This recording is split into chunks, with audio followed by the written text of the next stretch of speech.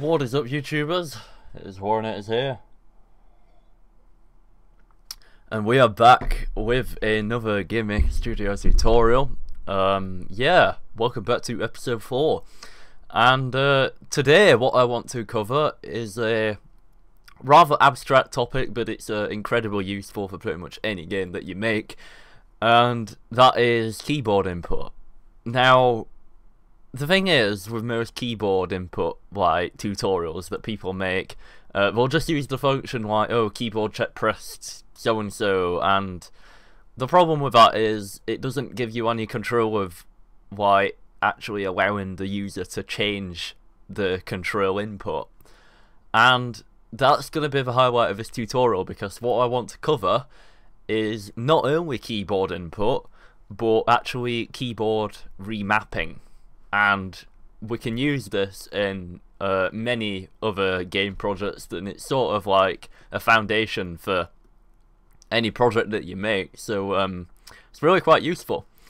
And let's get into this. So from the previous tutorial, I actually need to change this. This is episode 3 code, but we're on 4 now, and that's because what I've actually done here is taken the actual project file from episode 3, and we can use this as a basis for what we're going to do in this tutorial. So let's get into it. The first thing I actually did, obviously we have our initialize object, but what I've also gone and done is put this in a folder now, so it's got its own folder separated. I've also created a new folder called controllers, and I haven't used controller objects yet in these tutorials, but I will explain them. So my controller objects, I prefixed them con underscore, and that just like symbolifies that it's a controller object, and it's like, yeah, there should be only one of them in existence. That's the thing I'm trying to put across. So the initialize object, let's just cover that first. The initialize object, when the create event runs for this object, it actually goes down and it creates all of the controller instances, and the controller instances are actually persistent. So what this does, it allows me to store variables that are required throughout the game's runtime, and doing it this method makes it really easy to control numerous things such as input, variables involving delta time, yeah, scoreboard values if you want to save them for the next time you start the game, and stuff like that. It's like really useful. So what I'm doing here, I'm creating an instance of controller input at the very beginning of the game when it begins, and controller input, make sure you've got persistent as checked on the object, because persistent will basically mean that when you switch rooms inside GameMaker, at runtime, the object will not destroy itself. These objects will always exist no matter what room you're in, so you only need to create them once. That's the other thing. So just as a safety check, another thing I like to do with controller objects, I like to check if they exist first, and if they don't, then create them. So you could just do like if instance exists, like so, and then the name of your object, so in this instance it'd be controller input. But yeah, that is really overkill. So anyway, back to the tutorial. So back into this controller input object, the first thing we need to do is reassign those keyboard values that we had in the previous tutorial, so that they're now created in the controller input object as opposed to the player object. So if we go back to this player's create event, I will modify this in this tutorial file, but previously what we had here, we had like k up equals keyboard check pressed, and then it was checking a certain key and essentially, yeah, detecting the net movement of both the X and the Y. Now, I'm going to leave these values here, and the reason I'm doing that is because I'm going to make them global, and the global ones can then be assessed in any object. If we go back to the controller input object and then the create event, I'll enlarge this just a bit so you can see it a bit better, but we've got global there, so that's a statement in GameMaker to make a variable global. K up, K down, K left, and K right. Now, this makes these variables global and then they can be assessed in any object. So no matter what object needs to have an input, we can always reference these variables and they'll never change throughout the game's runtime. Now, by default, you can just separate them with commas so you can initialize multiple variables at once, but these don't have an assigned value yet. So you can just do k up equals 0, down 0, left 0, and right 0. Now, then, I also have some local variables that are only inside this one object.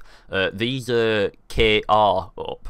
Now, the difference between these is that the k up is actually referenced by other objects in the game, but the kr up actually controls which value is assigned to that specific key. So by default, I've set this to OR W. So when you press the W key down, it will set k up to 1. That is.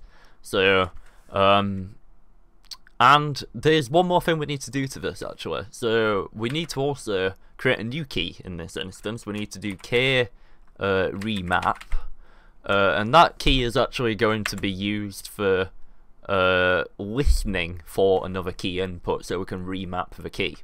So do k underscore remap equals 0, and then that's another global variable. Now we also need two other variables, in fact 3 for that matter. We need to set a kr underscore remap value, and then set that to vk underscore f12. I like to use like the f keys for functions, yeah, when like they're not really used by the game, but they're just used for various like manipulation of the game. And like, say for example, if you have a debug screen, typically you'd use like F3 or something for like that.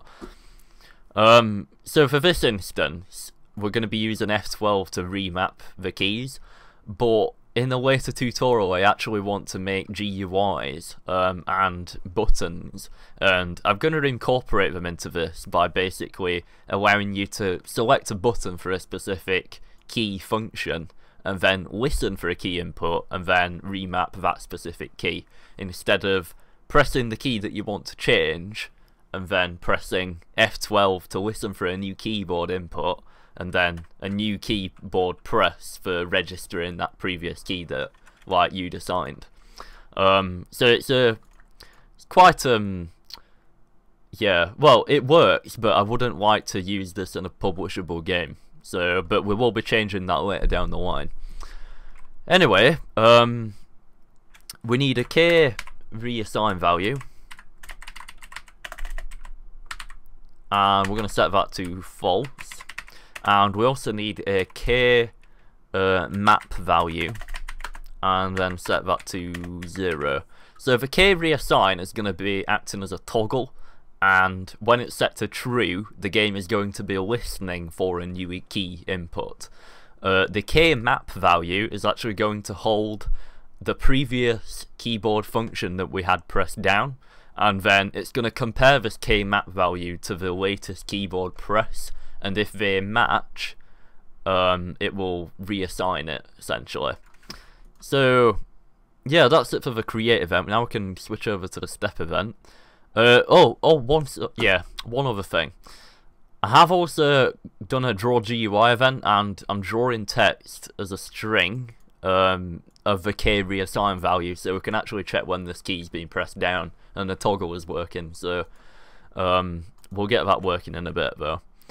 So yeah, over to the step event. So the step event, here we go. We need to check if the player wants to remap the last key pressed.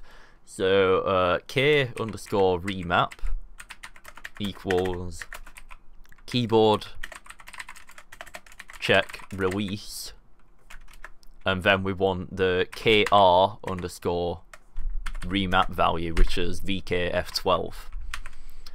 Then we want to check if that has been toggled, so that will return 1 or 0 depending on if it's pressed or released. Oh, sorry, no, if it's released or just unpressed, that is. So if k remap, and then we want to toggle that reassignment variable. So k reassign equals true. And then, I'm trying to think now. Yeah, we actually want to listen for a new key that is going to be pressed to reassign the old key. So if keyboard, oh, if I can spell, check release, and then vk any key. So that's going to listen for any keyboard key on the keyboard, essentially, and then remap it to that new value. Close that brace, and then we want another check. We want if keyboard underscore last key. So that's a value that's contained in GameMaker by default. It holds the last key that was pressed on the keyboard. Does not equal kr remap. And yeah, what that's gonna do, that's basically checking if we press a keyboard key down and it does not equal VK F12, because we don't want to allow the player to reassign the F12 key which is used for the remapping. We don't want to do that, it's a bad idea. And then if it doesn't, then we can set the K map value to hold the key as keyboard last key, like so. So that's essentially the initial function that's been pressed by the player will be assigned to that keyboard last key. Then before we do the reassignment, I'm actually going to set the keybinds up for input use, so we can actually test this in game then. Do kr underscore remap, and then that equals hang on a second. Oh, sorry, no, we don't want to do that. We want to do k underscore up and set it to keyboard check pressed, and then kr up. So that's the new value that is remappable then, and then we're reassigning that to the k up, so that's applied to every object in the game that way. We don't want to allow the player to check the remap value, that's a bit pointless. So down, and then we want right, and then we want left, like so. Then we can just copy and paste them, like so. And because these are global values, the k underscore values, we can basically address these in every object. So if we test the game now, the input for the player object should work even though he has like no keyboard checks involved in him. So actually, yeah, it's only incrementing by 1 pixel. That's because we want to use keyboard check as opposed to keyboard check pressed. That only checks if you pressed it down, and then if it's held down it doesn't return 1, it only returns 0. Yeah, so we've got this movement working again now. And also, if I press that F12 key, it sets our remap value to 1, so it's actually now going to listen for a keyboard input and remap the last pressed key. So yeah, so close that and we can actually deal with the reassignment now. So we want to do if, let me think about this, k reassign and keyboard key. So that's essentially checking if the reassignment value is true. So if a key can be reassigned, and we're checking pressing the keyboard key down. Then we want to go into a switch statement. Now I've never used these before. I have used them, I just not used them in my tutorials. Switch statement is essentially a bit like a glorified if statement, but you actually specify the parameters of a switch statement exactly as they are. Yeah, like the if statement, you can use it to check variable ranges, but you tend to use switches if you've got like exact values, and this is what we've got here. It's just more optimized, that's all. Case, and then KR underscore up, colon, and then we want to do tab out KR underscore up equals keyboard underscore last key, like so. And then we want to do break with a semicolon, like that. So, and in the switch statement, I've actually missed this out, we want to do switch k map, like so. So this is actually going to run through all the possible values that k map can be, so which are k up, k down, k left, and k right. And if they equal them values, we can reassign them. So that needs to be down, and then that needs to be down, and that needs to be right, that needs to be right, and that needs to be left, and that needs to be left. Alright then, yeah, so final thing we need to do, once we've actually reassigned that value, we want to set that k reassign value back to full, so we're not listening for any more key presses. And then we also want to set that k map value back to 0, so that it doesn't hold any more key presses. And I believe that is it. So let's just double check that. Yeah, looks good. Okay, so run the game and we will hopefully be able to have a remappable key. So press WS and D, I can move about, and press the D key. So I want to remap the D key, right? So press the D key, and then press the F12 key to listen for a new key to remap it to. And then let's just say press the G key. And then I've now remapped the D key to the G key. So, oh, actually, that's a bit strange. Seems to have not broken out of this section here for some reason. Let's try that again. So press F12, press G. Ah, right. So it's not actually setting that toggle back to false again. So. Oh wait, that's why. It's because we're breaking out the loop here, and we actually want to put that there, like so. And hopefully that will fix the problem. That's because we're breaking out of a loop before it can actually, yeah, set that value back to false. I've just realised something. We can actually just get rid of that, put it after the switch statement, like so, and then that will fix our problem. Run again. Yeah, so press the D key, so I want to remap it. Press F12 to listen for a new key. Press F, and I've just remapped it. So my controls are now WAS and F as opposed to WAS and D.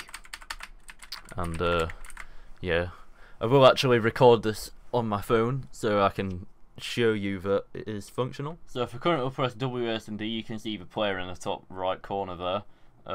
Press the D key to move right on the keyboard, and notice it's moving right. But if I press F12, like so, actually first press the D key so you can see that, then press the F12 key, and finally press the F key, and you'll notice that I'm now pressing the F key and it's moving to the right, just like we intended. So yeah, hope to see you all in the next one. So in the next one I actually want to cover GUIs and adding buttons and main menus into the game. We're actually then going to use them buttons to allow the player to reassign specific keys from the menu, as opposed to actually having to press the key, listen for a new one, and then remap it in the system we've done here. So But until the next one, guys, I hope you've enjoyed this tutorial, hope you found it informative, and as always, subscribe, like the video, and adios.